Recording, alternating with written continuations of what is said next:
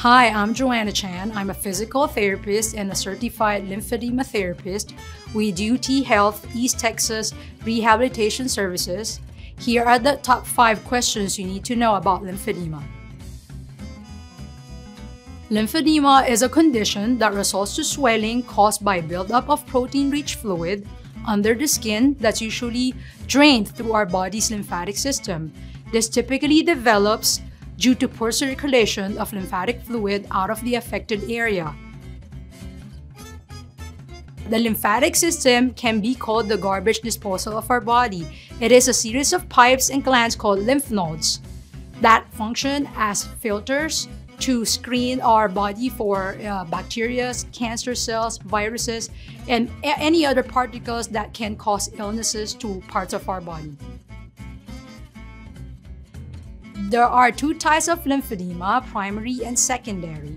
Primary could be caused by genetic issues with your lymphatic system. It could be present at birth or show up later in puberty or sometimes even way later in life. Secondary is due to a known trauma to your lymphatic system, either through a surgery, radiation to your lymph nodes, or sometimes even removal of lymph nodes from breast surgery.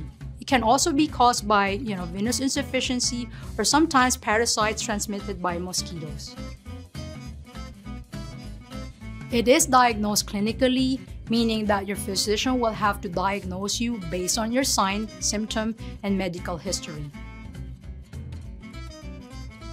Unfortunately, currently there is no cure for lymphedema. For most patients, this is a lifelong medical condition that needs to be managed to prevent progression of the condition. Complete decongestive therapy done by a physical or an occupational therapist is the primary way to manage it. This includes learning how to perform skincare, manual lymphatic drainage, exercise, and bandaging. And later on, use of compression garment and even use of a compression pump is recommended to maintain the results.